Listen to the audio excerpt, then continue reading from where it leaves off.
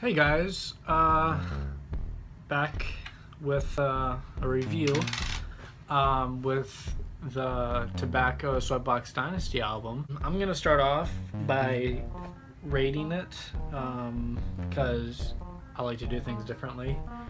I'd give it about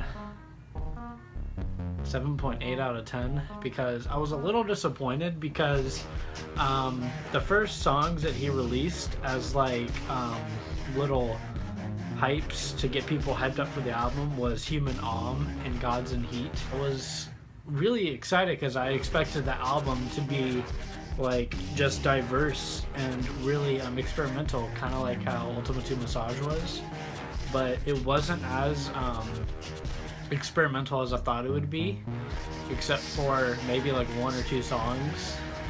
The last song called Let's Get Faded Away, like most of the stuff towards the end of the song was like, it was about like a 6-minute song, and it was like they almost like added a bunch of like blank stuff in there, and they would do like a bunch of like little offbeat stuff and like distortion towards the end, and it would just be silence. Tobacco's or Tom Feck's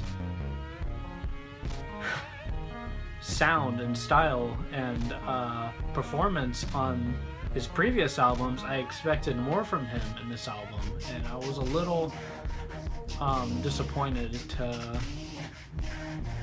get thrown that at me because he's one of my favorite artists and I expect a lot from him. But yeah, there wasn't a whole lot on that album. There was like maybe like a couple songs, like Memory Girl was okay. Gods and Heat was probably by far my favorite one. And I mean, I just expected more. So, like I said, 7.8 out of 10.